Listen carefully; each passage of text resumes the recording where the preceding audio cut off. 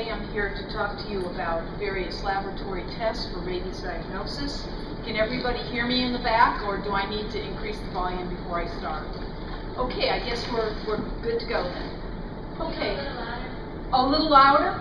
Okay. Can everybody hear me now? Yes. Okay. So rabies is the only major disease in which laboratory diagnosis in an animal directly affects human treatment. Prompt and reliable laboratory diagnosis in animals is essential to post-exposure prophylaxis in humans. And from Dr. Franca's talk, you know that early diagnosis of rabies in humans is essential for patient treatment decisions, implementation of infection control measures, and evaluation of patient contacts for post-exposure prophylaxis, and determination of the potential virus source for epidemiologic investigations. Now, in my talk, we're going to review the types of test methods, tests for ante-mortem diagnosis of humans. We'll discuss the samples, the applications of the test methods, and the interpretations of the results. We'll spend some time talking briefly about post-mortem laboratory diagnosis, the best samples for post-mortem diagnosis, the application of these test methods, and interpretation of the results. It's important, again, although Dr. Franca mentioned this, to review how we test for these agents in regards to the actual rabies virus.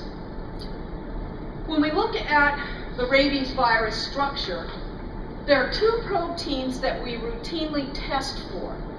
We detect nucleoprotein when we look for rabies virus antigen, when we test for postmortem brain, when we test for antigen in postmortem brain tissues.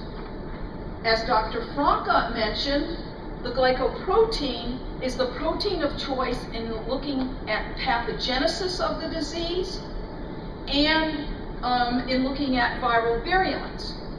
But this particular protein is more important in a diagnostic issue in regards to the detection of antibodies for neutralizing antibodies, the detection of neutralizing antibodies. So before we go on and look at ante-mortem tests, we'll look at some direct test methods that are more or less rapid tests. And some of these methods may be used to detect histopathologic changes, to detect rabies virus antigen, or observe the rabies virus virion itself.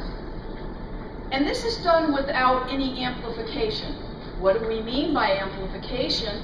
We mean performing virus isolation or doing RT-PCR. These are two methods that we can use in a laboratory to increase our ability to detect virus in samples that are not highly infected, or that may have high amounts of rabies virus antigen. So if we look at direct detection methods, these are, for instance, with histopathological changes. This would mean these would be H&E slides. And I see here that not all of my figures are showing up on this particular slide. Because what I should have been showing is, here you're detecting just some histopathologic changes. So I'm seeing perivascular cuffing around that. Oh, thank you, Jesse. I didn't realize I had animation. It's not animation. Oh, whatever. Okay, so I've got perivascular cuffing, some of the signs of histopathologic changes you may see in an H&E stain. I'm looking at, with this arrow here, I'm looking at a inclusion here. Well, I can't. The second slide in the center, we see an arrow at a viral inclusion, an intracytoplasmic inclusion. Is this typical of rabies? Yes. Does this tell me this is a rabbit sample from a sample from a rabbit patient? No. All I know is that these are things that are consistent with an encephalitis due to rabies, but is it specific for rabies? No. Thank you.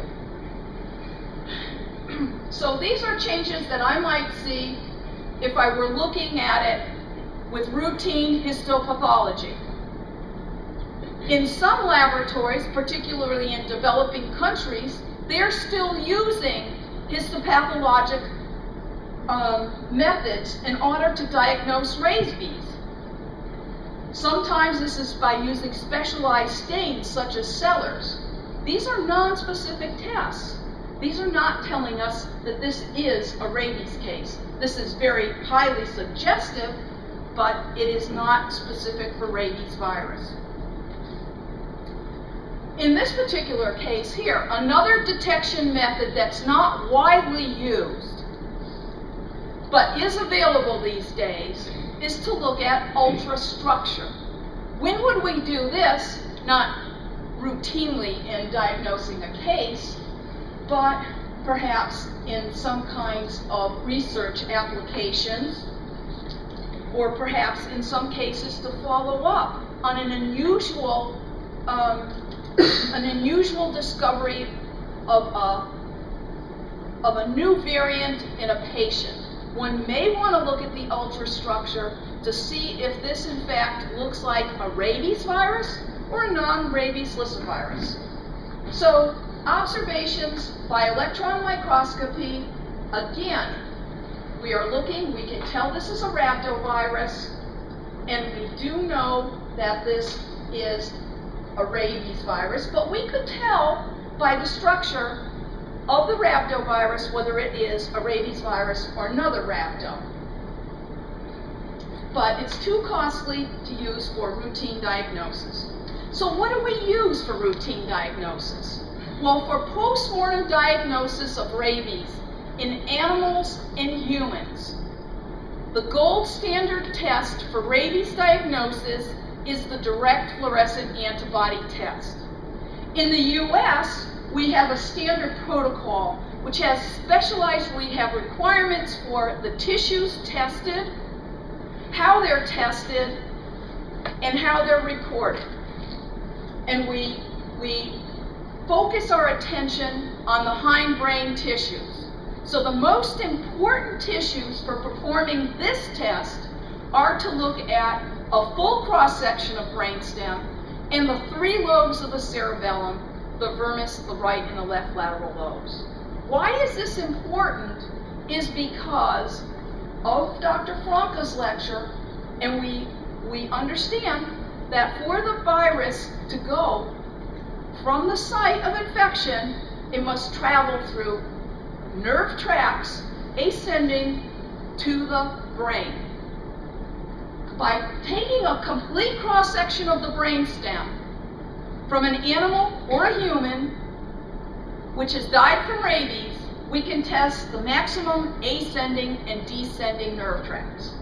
Now here, this is a direct test, and when we look at the viral inclusions that are detected with fluorescent labeled antibodies, what we are actually seeing is the RNP of the rabies virus, that core of the virus, the nucleoprotein that we saw before.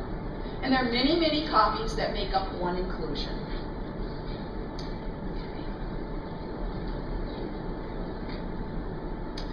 Another test we can use for rabies diagnosis, which is a more recent test, which is another rabies-specific procedure, is the DRIT. The DRIT is the direct immunohistochemistry test.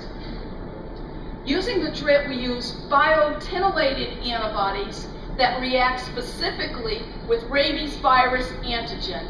They form an antigen-antibody complex, and we develop the color by using a chemical method using strep-abatin biotin. This will again detect specific rabies virus inclusions that are intracellular. And this, we've discussed this in detail, but this outline describes the procedures that are routinely used for histopathologic examination using nonspecific stellar stains. The rabies virus antigen detects the DFA and the DRIP. We talked about amplification methods, and one of the classic methods for amplification of rabies virus was by cell culture and mouse inoculation. When we think about virus isolation in the laboratory, these days we're more interested in using in vitro methods. In vitro methods are as sensitive as using animal models, and we prefer not to use animals when we don't need to. So, cells can be inoculated and grown either in cell culture flasks or on slides to isolate virus. And how does this happen? We take neuroblastoma cells that have been harvested, we add suspensions of brain or other fluids we're testing from the patient, we incubate them and put them on slides to incubate for days. Within 1 to 2 days, we, in some cases, can detect inclusions inside of the cells. And then they'll be passaged in 3 to 5 days if these are negative, and we want to do at least 2 blind passages. So let's look at a broad picture of all tests. Well, if we look at beyond the direct tests and beyond the classic tests, what tests are available these days, particularly for antemortem and postmortem testing? We can use serology. We can look for antibodies that are antibodies to the viral nucleoproteins inside of the cells, and we can look for specific IgG and IgM antibodies. We can look for viral neutralizing antibodies. We can look, as we just mentioned, for antigen. And we can look by virus isolation. And we can use molecular methods, RT-PCR and sequencing. What samples do we need to do antemortem testing? And which are the best samples? There are 4 samples that are most useful in making a rabies diagnosis. They are the skin biopsy, the CSF, and the serum. Brain biopsies and corneal impressions can be useful in making a rabies diagnosis. But do we routinely get these? No. Why? Because these are more invasive than the other samples. If we happen to have a brain biopsy, which was collected for herpes virus isolation, or PCR, or there are corneal impressions which have already been taken, then we can test them for rabies diagnosis. But corneal impressions are difficult to read, and the potential damage to the patient can be great if the samples aren't collected appropriately. So we prefer not to take these samples. In most of the cases in the US, in fact, all of them, when these samples have been available, have been diagnosed. And so what tests do we perform on these samples? Well, the skin biopsy, we perform 2 tests. We use a direct test in which we can have an answer within 2 hours of receipt of the sample, and that is the DFA test. What other samples can we perform on the skin? We can use nested PCR. On saliva, we mentioned saliva as a possible source. Saliva can be tested by nested PCR. Saliva can be tested by isolation, but for diagnosis and a rapid turnaround, we need a quicker test. Nested PCR will still take a minimum of 24 to 48 hours. But it is one of our best tests for rabies diagnosis in ante-mortem samples. So this is a very important test. The CSF can be used as a sample for testing by IFA to detect IgM and IgG antibodies, or by the rapid fluorescent focused inhibition test for viral neutralizing antibodies. We'll talk about the CSF and serum together in relation to these tests. The serum can also be tested again by IFA for IgM and IgG, and by the RIFIT for viral neutralizing antibodies.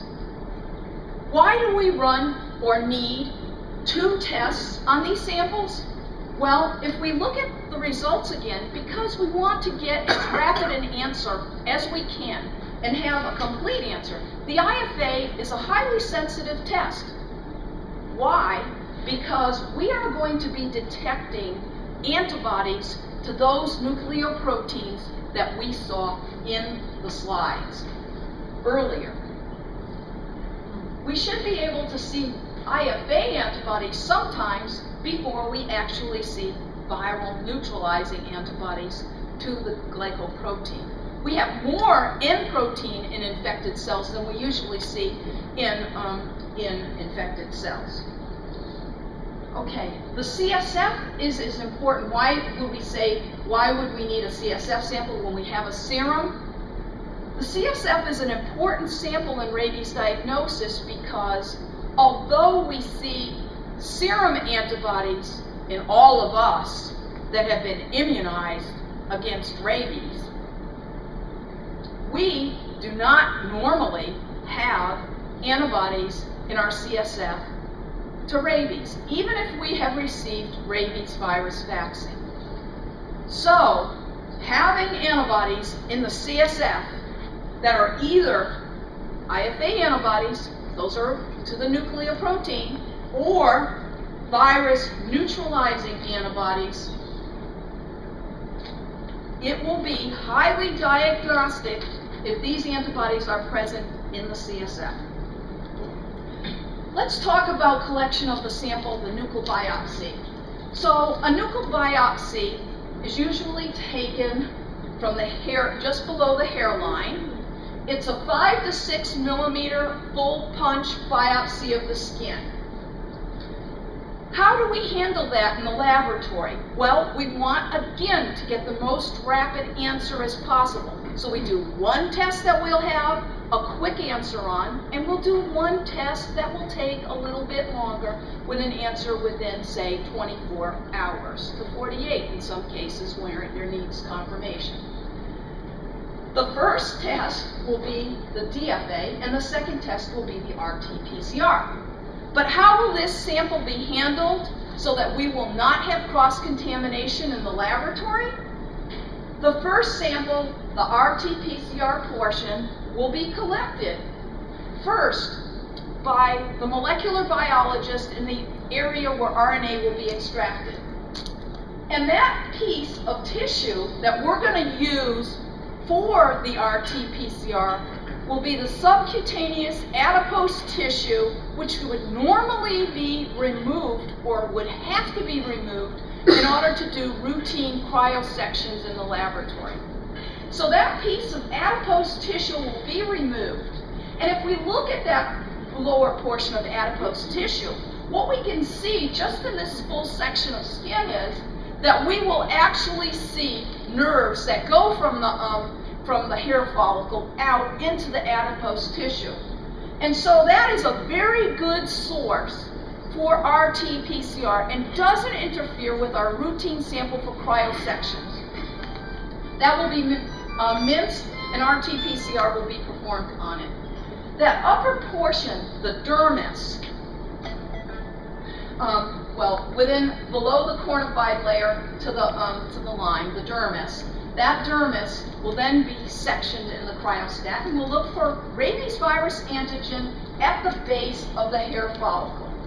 And when we do this, we'll be looking This again is a DFA test. We're using the DFA, and we're looking for specific rabies virus antigen, and this is a sagittal section of a hair follicle. And we'll actually have half of the hair follicle in a sagittal section and half in cross section in OCT material. You look at the cross section, again you see rabies virus antigen. And this is rabies virus nucleoprotein in the base of the hair follicle by frozen sections. And here again, we have another frozen section, and here is another sagittal section. If we look at the indirect fluorescent antibody test for rabies virus antibodies, this is another of the quick tests. How do we do this in the lab? Probably if you're a physician or veterinarian, it's not really important to you whether or not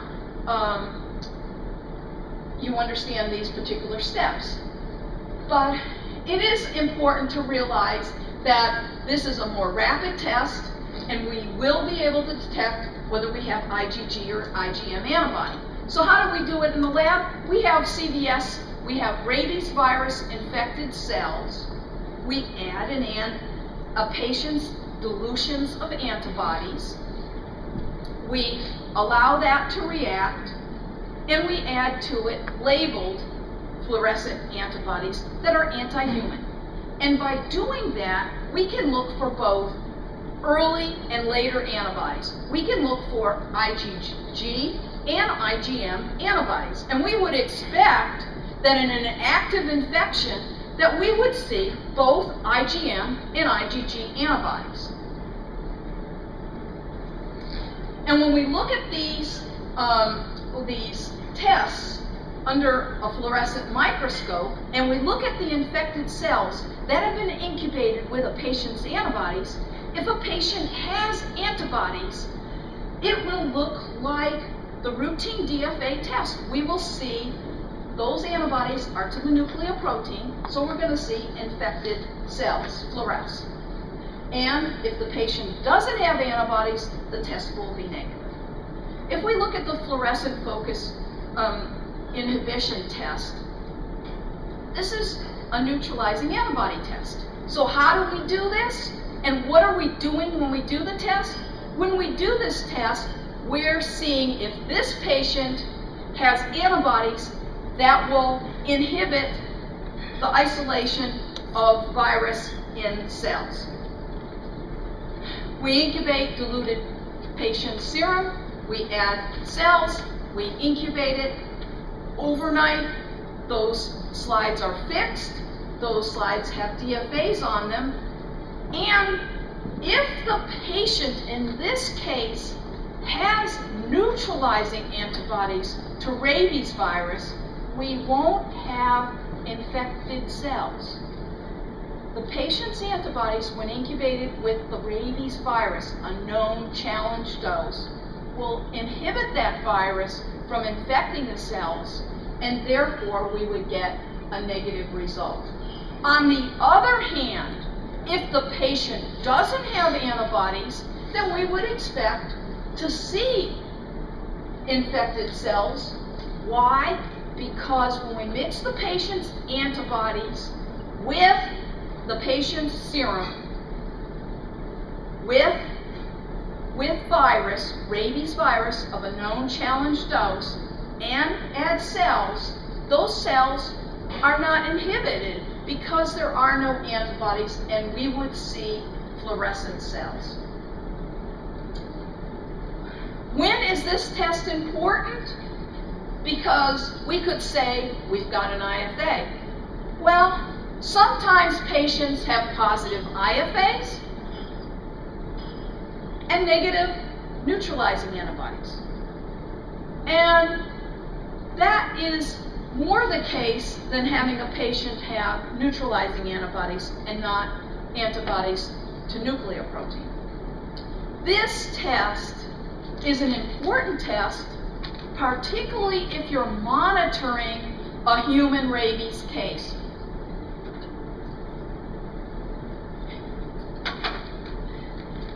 So this would be very important to be able to monitor to see that a patient is developing antibodies in the serum and the CSF. Another of the more important tests for antemortem are the RT-PCR. What kind of samples can we test by RT-PCR? We can test saliva, skin, corneal impressions, and any fluids that might contain rabies virus within them.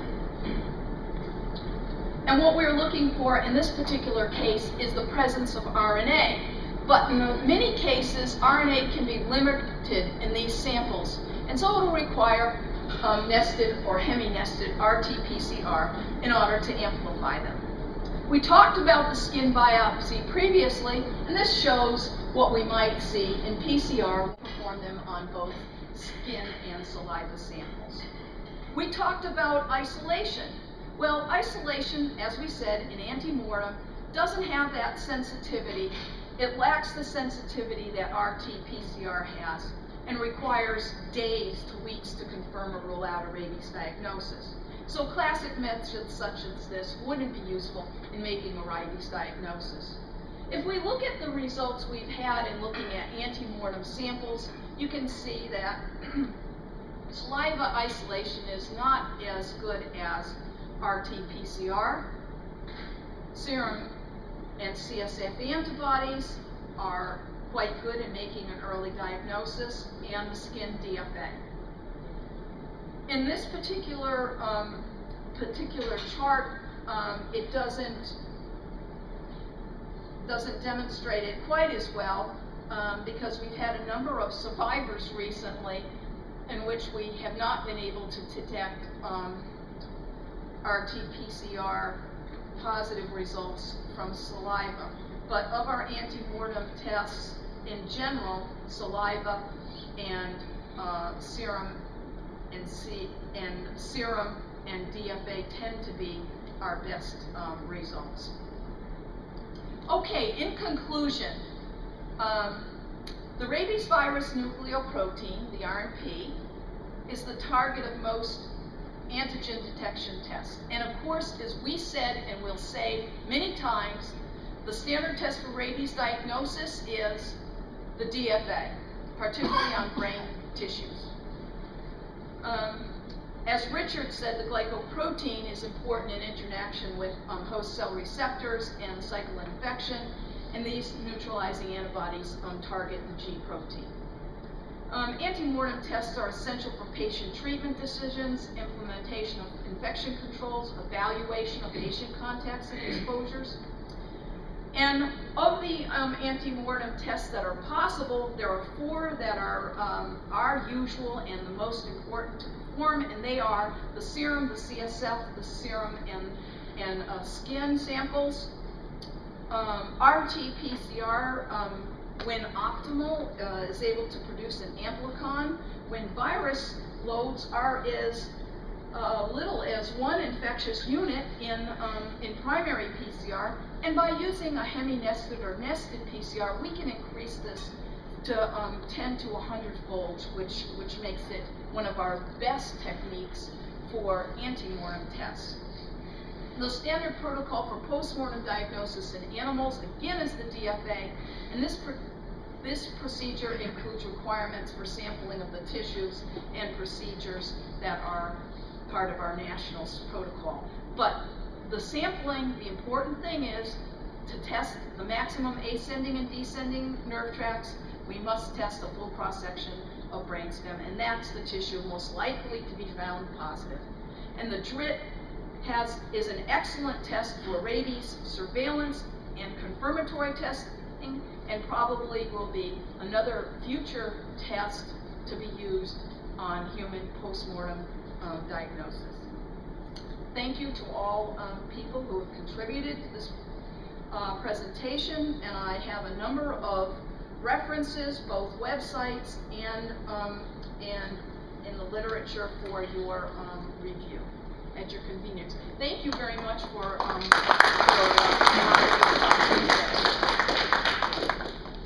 sorry. Thank you, Ms. Orciari. Are there any questions? The floor is now open for questions.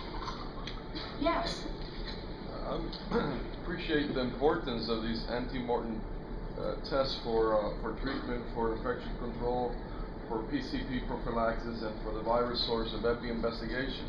My question is, coming in as epidemiologist, have you evaluated the surveillance system in terms of its sensitivity and its positive predictive value to be a service to the hospital that requires it? I mean, what percentage of the times can you tell the hospital that this is exactly rabies or it's not rabies, or if the samples of the hair or the skin biopsy don't come in clear, it's indeterminate?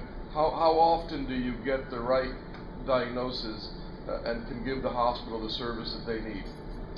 Actually, with performing these 4 tests, if all 4 samples are available, we can provide a rabies diagnosis 100% of the time.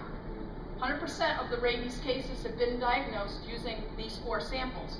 However, all 4 samples must be available because there are no cases in which, there are some cases, and there are many cases when all 4 samples are positive, but not always. And so it's important because depending on the stage of disease, as Dr. Franca mentioned, some of these samples may or may not be positive. So what happens when you don't get all 4 and you get only 2? Depending upon the situation,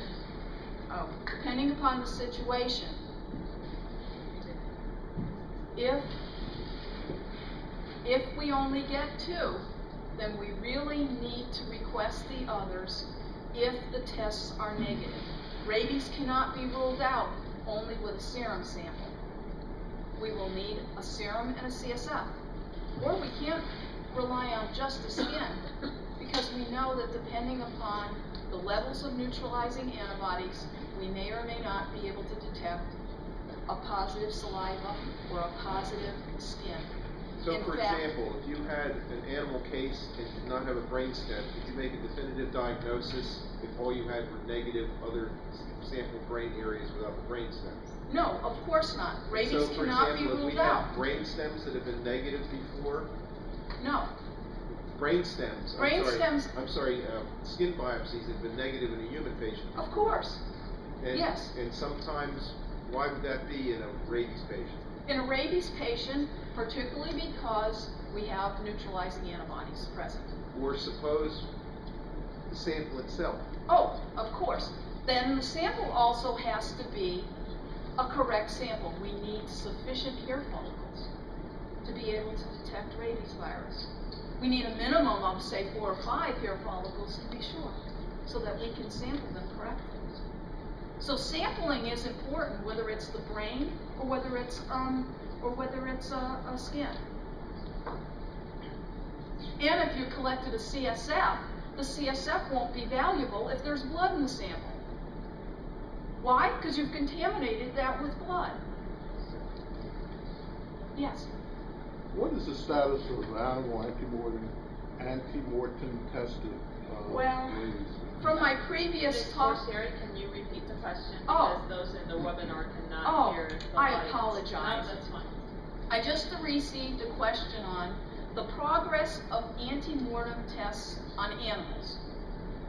Okay, as Dr. Franca mentioned earlier, animals and humans can secrete virus in saliva intermittently. And we all have seen this. So if in time you take a single sample from an animal, there's no way to really rule out rabies. Besides that, the rapid tests that are currently available for rabies diagnosis, particularly the ones that are currently being marketed, which are lateral flow or linear flow assays, do not have the sensitivity and specificity required to make a rabies diagnosis. Some tests have high rates of false positives, and some have high rates of false negatives. Neither case would be optimal.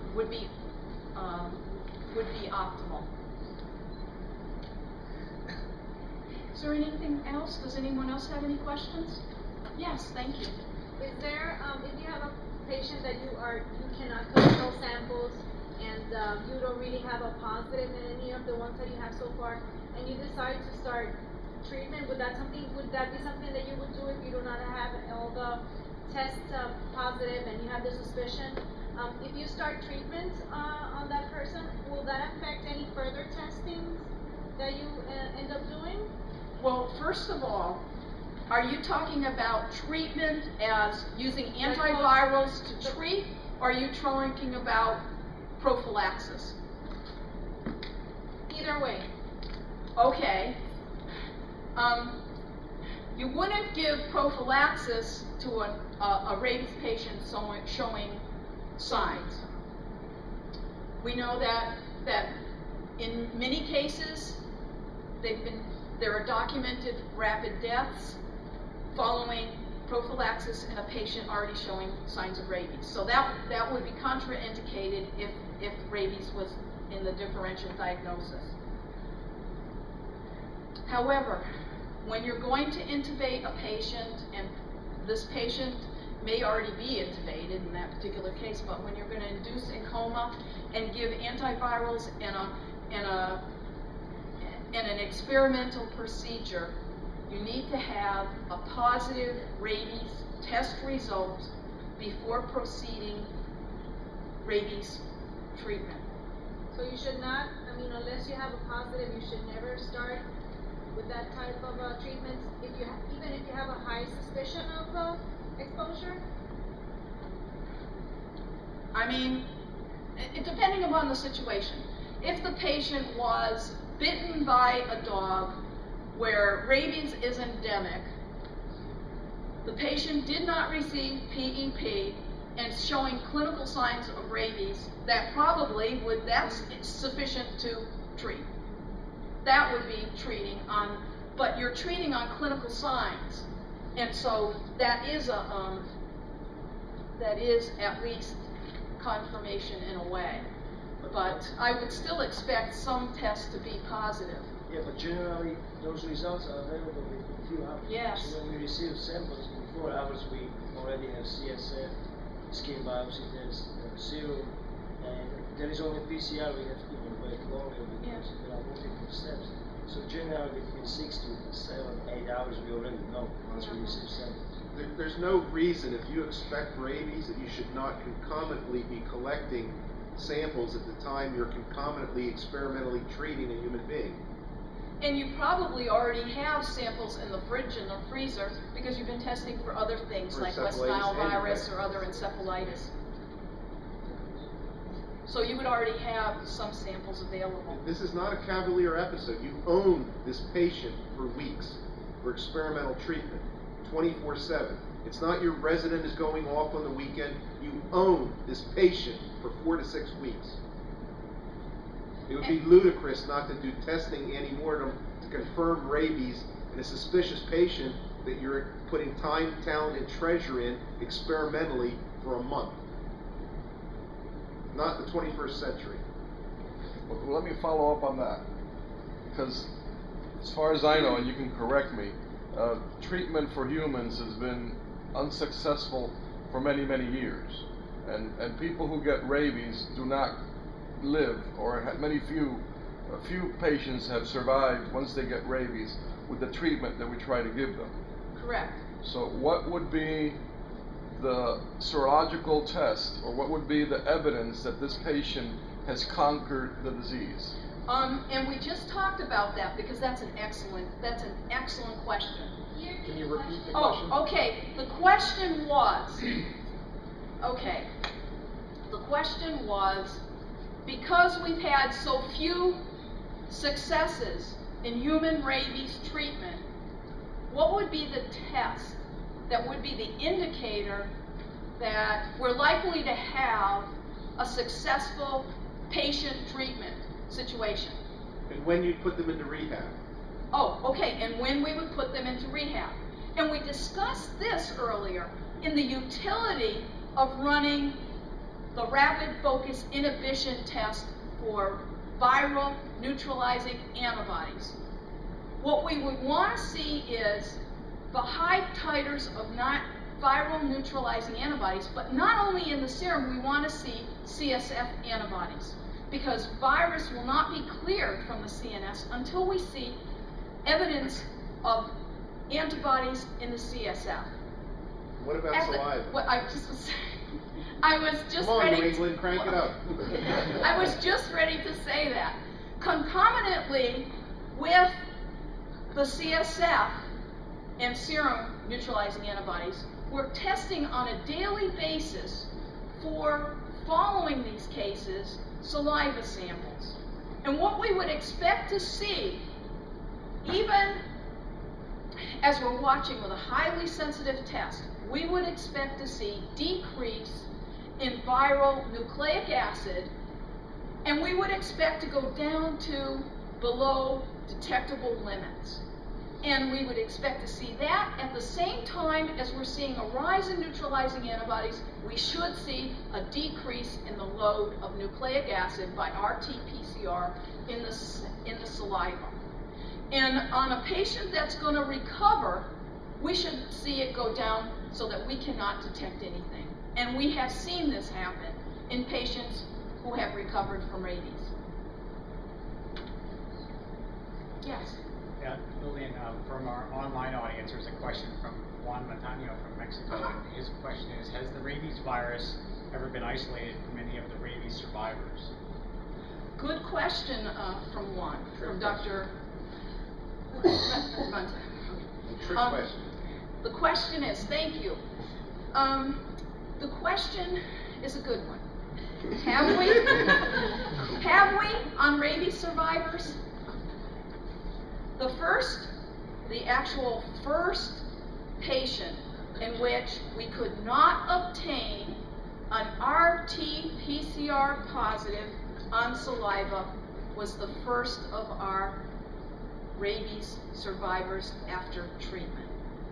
And we were never able to get an amplicon from saliva, nor were we able to get a virus isolated. And that's the reason why in these cases we also need to have the serologic tests and the antigen detection tests, because we cannot just rely on isolation or even a more sensitive test like RT-PCR. What about Colombia? What about Colombia? Going back to the question, have we Oh, ever... yes, and you can have isolation because these patients are secreting virus in some cases, and yes, you could have virus isolation positive, and you could then clear virus from saliva. So yes. So Lillian, do you think that that phenomenon is a result of the fact that you don't consistently, or that you intermittently secrete the virus in saliva, or does initiation of treatment have anything to do with that? No, initiation of treatment does have something to do with it, because not only is the patient allowed to produce its own antibodies, but the patient's been given antivirals and it's allowed their immune system to produce neutralizing antibodies against rabies virus. But in the case of the first example, the patient had high titers of neutralizing antibodies within the first samples. Without a history of vaccination. Without a history of vaccination, correct. Thank you.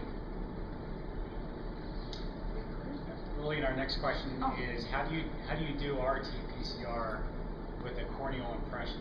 Oh, how can you do RT-PCR in a corneal impression? Well, RT-PCR is a very sensitive technique. And so if the samples have been handled appropriately in your laboratory, that means the corneal impression slide is not touched anywhere in the processing area where rabies might be handled. That means clean gloves. It means it goes into a clean molecular area where RNA is extracted. Then one can take a lysis buffer and put it onto the slide and carefully, with a applicator stick or a pipette, scrape from the slide the cells, suspend that, and add that to a triazole reagent and do a routine RNA extraction. Have we ever done this with other slides? Yes. You can even do this with a brain impression on occasion if it's your only sample. But again, that sample, that slide, has to have been handled in a very clean area which has not seen rabies virus or nucleic acid. Thank you. We have one more question, and the question is, thank you for the presentation. This question is whether or not rabies virus can get excreted in the saliva of a rabid horse or a donkey, and are these animals dead-end hosts, if you can talk about that. Well, yes, rabies virus can be secreted in the saliva of any mammal. And yes, it can. Are these dead-end hosts? Well, yes. We have no, I mean, well, yeah, it does depend. We don't have reservoirs of horse rabies and donkey rabies. However, they could perhaps pass on the disease because we have secreted infectious virus.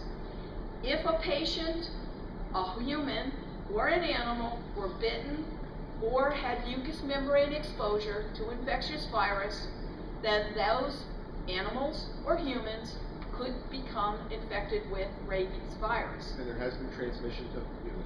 Right, and there has been transmission from these animals to humans. But do we have reservoirs of these of the disease in these animals? No. Not today. At least not today. Thank you. Thank you for your help also, Dr. Rivera. Yeah, Team effort. Lillian, I have one question. Sure. Since we have a little bit of time. From your presentation, it is clear that it's important to select appropriate methods for Right. appropriate tissues. Correct. And from some publication or presentation past week, there are cases where people are using, for example, DFA to test CSF, Oh, or DFA use of colonial infections, or PCR used for CSF virus detection. So what is your experience and opinion about it? okay. Yes.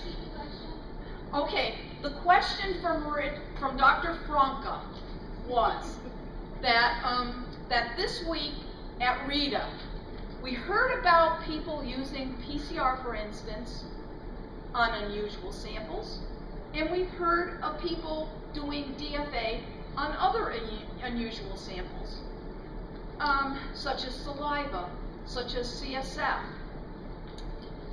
Well, what we want to do is run the correct test that has the optimal sensitivity for the particular sample.